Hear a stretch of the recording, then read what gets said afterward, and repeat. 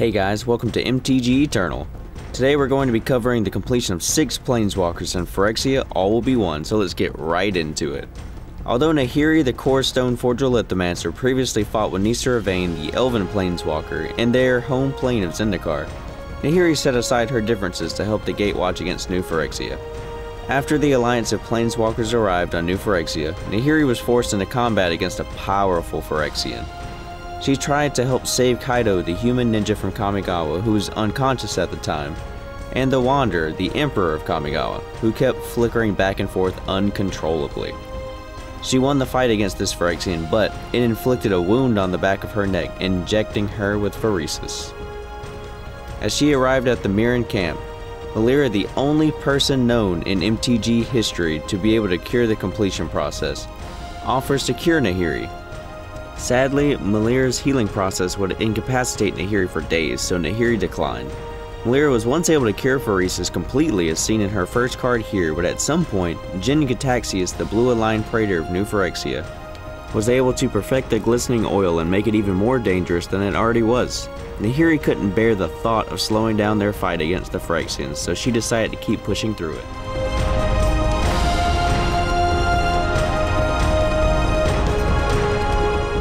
During their entry into New Phyrexia, many of the Alliance members were scattered among the spears of the plain. Lukka, a military-trained human planeswalker from Ikoria, became stranded in the Hunter's Maze, the Spear of Vorinclex, the Voice of Hunger. Lukka has the power to connect with animals. As he searches for a beast to connect with to learn more about the Hunter's Maze, he finds Nissa and the Wanderer fighting back Phyrexians.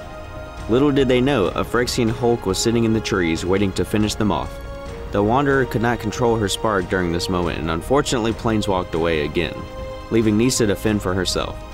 Lukka used his magic to connect with this Phyrexian Hulk and turned it over to their side, for now.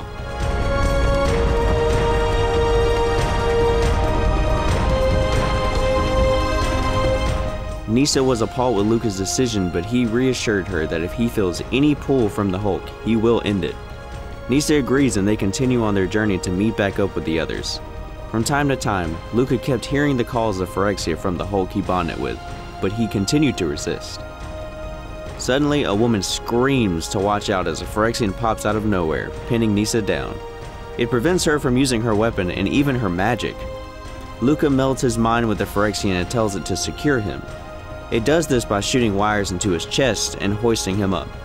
Instead of pain, Lukka feels powerful.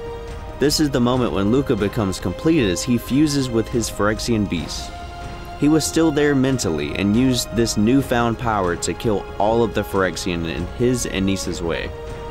The calls of Phyrexia became even stronger now as they whispered to him promises of power.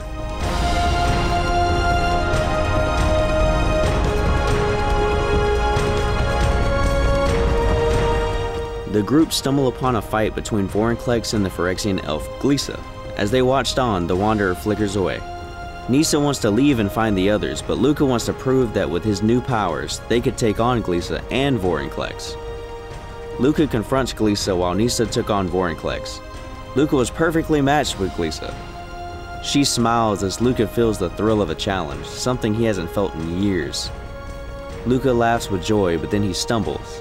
He calls out to his Phyrexian beast and it listens completely. He then fuses even more with this beast, to the point where they become one entity.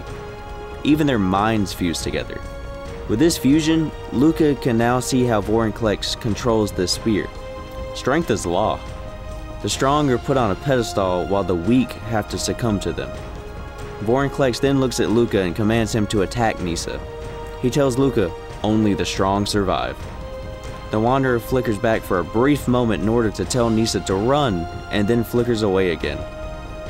Glissa commands Lukka to hunt Nissa and bring her back alive, because she can be of use to New Phyrexia.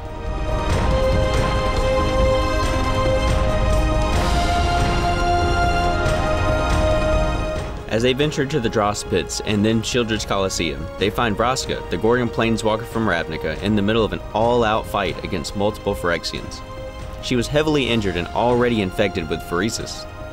Jace, the human mind mage planeswalker from Vern, would not accept that the woman that he loves is going to die, so he tries to stay and save her. He even tries to convince Melira to cure her. The injuries were so bad that even Melira said that Vraska was far too gone. Jace finally accepted this and decided to give his love a meaningful end. He placed both Vraska and himself in an illusion to help them live at least one more happy day together. They spent their time left wandering through the streets of Ravnica and visiting guild halls and museums together.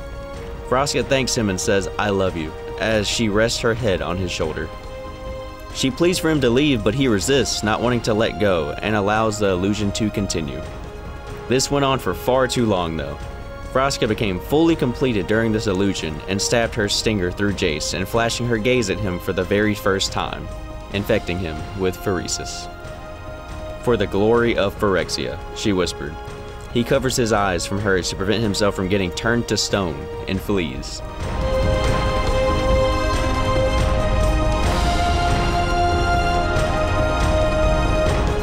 The Colosseum fills with Phyrexians and the heroes struggle to escape. Nahiri, knowing she doesn't have long, makes a selfless sacrifice to save her friends. She created a large blast big enough to explode the Colosseum and bring everyone down into the fair basilica, Elesh Norn's sphere. Nahiri then disappeared. The others survived along with the filigree Silex that Jace was holding on to. The group pushed towards their goal to reach Elesh Norn's altar. Melira offers to heal Jace, but he refused.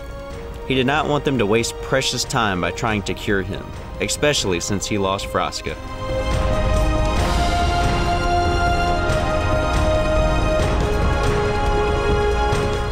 The group continued their travels to Elesh Norn's altar. They went through the Mycosynth Gardens, being careful not to allow the spores to infect them. Tyvar and Kaido used their magic to create a hex gold layer for all of the heroes to shield them from Phyrexian infection. The group approaches the invasion tree, Realmbreaker, and find that it is too late. The tree had already connected itself and New Phyrexia to all of the planes in the multiverse. They go inside of the tree and find Karn's severed head along with his parts scattered around. His head turns to them and warns them that they shouldn't have come. The group unsheaths their weapons and prepare for the oncoming Phyrexian forces.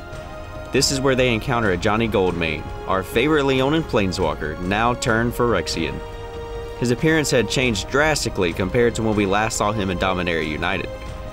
He wore red and white armor that seemed to grow from his own body, showing that he is now part of Elesh Norn's Porcelain Legion.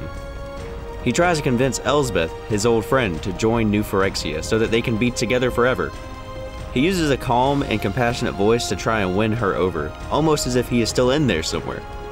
She refuses, and then he says she technically doesn't have to be alive to join them, and attacks. Tibalt was also there alongside him and was covered in bony plates and a forked tail that leaked glistening oil. He had been completed by the seed that Vorinclex claimed he would remove on Kaldheim. Instead, he let this seed fester until it fully completed Tibalt. Tyvar decided to take on Tibalt while Elsbeth fought Ajani. The rest of the group continued on.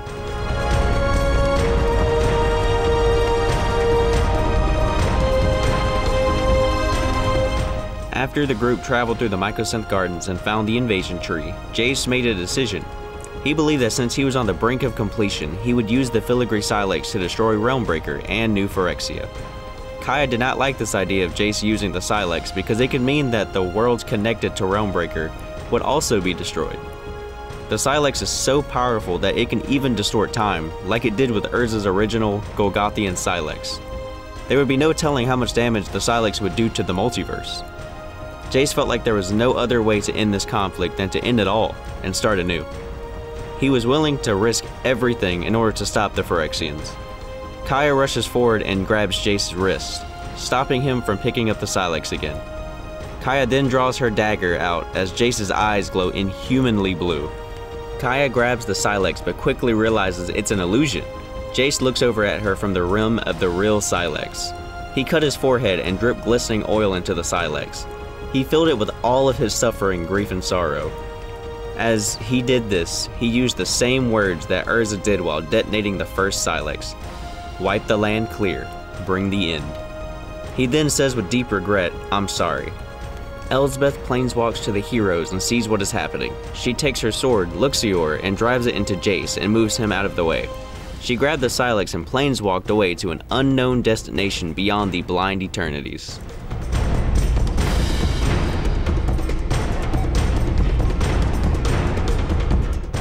As the tree fully activates, an opening in the wall of the tree opens wider, and Elish Norn, the mother of machines, stepped into the room. Her soldiers followed behind her. Jace's corpse rises as Luxior falls out of him, and Kaido grabs it. He goes to join his new Phyrexian leader alongside the completed Nissa, Nahiri, and Tamiyo. Elish Norn proceeds to try and convince the remaining heroes to join New Phyrexia. She explains that although Nissa and Nahiri are both from Zendikar, they have had bad blood between them. She said that now they are completed. They are one. They are now sisters. The heroes declined and Elish Norn clicked her claws together and declared them enemies. The invasion of the multiverse finally begins. So what do you guys think about Phyrexia All Will Be One? There were so many shocking surprises in store for us in this set, and I still can't believe they actually completed Jace and Nissa. Which completed planeswalker is your favorite so far?